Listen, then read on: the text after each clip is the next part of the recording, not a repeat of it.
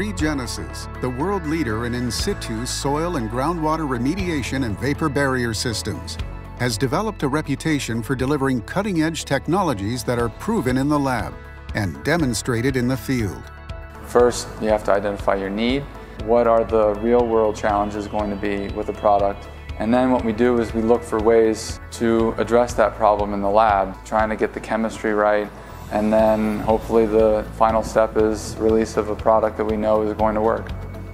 Building on a legacy of innovation, starting with the first ever in situ application of oxygen release compound, Regenesis has consistently led the industry with groundbreaking in situ technologies based on cutting-edge science to clean up its sites globally. I became convinced that Regenesis doesn't come to the market with a product until it works, and that it will work pretty much every time if you do your homework right up front. The Regenesis R&D development process includes first establishing a need in the market. Next, extensive development and testing is performed in the lab that may include tank and column studies, microbial data, and more. The team then identifies a variety of test sites where beta testing can be performed in the field. Following beta testing, the team further refines the product in the lab. Once proven effective, the product is commercialized and released for wider use. From familiar contaminants like petroleum hydrocarbons and chlorinated solvents to emerging compounds like polyfluorinated alkyl or PFAS compounds, Regenesis leads the way with demonstrated results.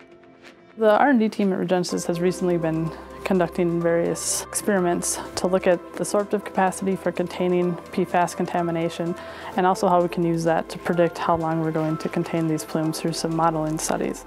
The research and development team is really excited and motivated by all the development coming out of Regenesis. Before Regenesis introduces a new product, the team of R&D scientists spends countless hours ensuring it will perform effectively, with no surprises in the field, delivering on the promise of complete remediation. Part of that process includes a beta test phase, where scientists work on site, evaluating and monitoring performance to better understand how the new technologies will perform on a variety of site types.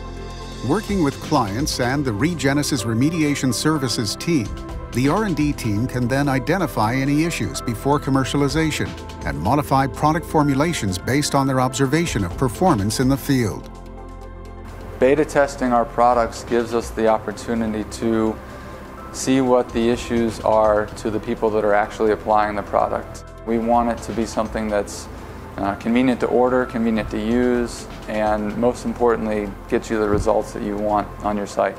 The technical service that Regenesis provides is second to none. They have excellent people that do a very good job of assisting you with interpreting your data, providing suggestions for looking at other options, and basically being your partner rather than just a vendor selling chemicals.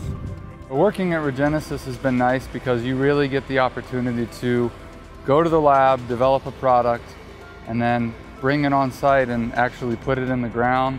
And at the same time, you're working with clients, you're talking with clients about what their needs are, and you get to see the results. It's a good feeling to be able to be a part of that from start to finish.